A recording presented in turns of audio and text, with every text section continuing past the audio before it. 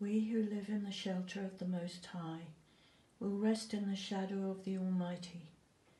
We will say to the Lord, "You are our refuge and our fortress, our God in whom we trust." Loving God, we pray for all the people of this benefice, our families and friends. We remember those who are struggling with isolation and fear. Grant them comfort and human contact. For those who are dealing with illness, either in themselves or loved ones, bring healing and strength to keep going and giving. And for those with relatives in care homes or hospital who are suffering from separation and worry, grant them your love and peace. Almighty God, bring peace and relief to your world, to Syria where war goes on and poverty and hunger increases,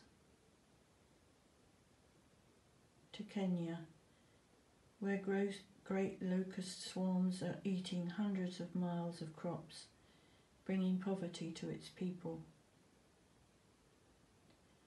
and to all those countries and communities overwhelmed by coronavirus, where the poor and struggling are the worst affected.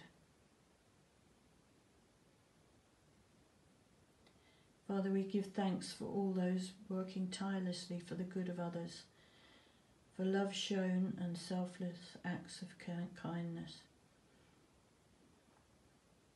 We thank you for times of rest and the chance to appreciate the beauty we have here all around us.